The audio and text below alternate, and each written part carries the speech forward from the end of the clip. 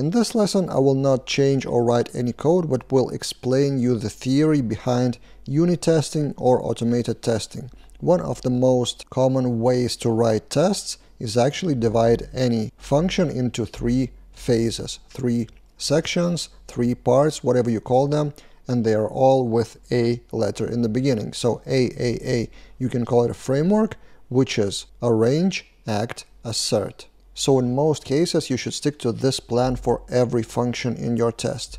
Arrange, basically, add any data you need, add any configuration you need, basically build the scenario, prepare the scenario.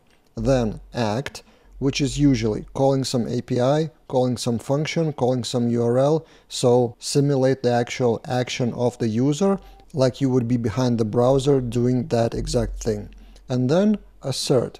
And assert can be multiple asserts. So you could, for example, assert the status, assert don't see no products found, and also, for example, assert see the name of that product. So for example, assert see that you do have product 1 here.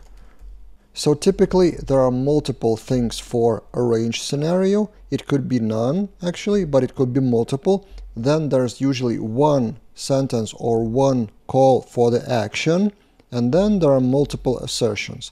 With multiple assertions, you shouldn't over push on the assertions because you may bump into testing different scenarios, so it should be sometimes a different test, different method for some case, so you wouldn't list all the possible things into one test. But generally, you should learn it kind of like a mantra of arrange, act, and assert. And we will do that more and more in the further lessons.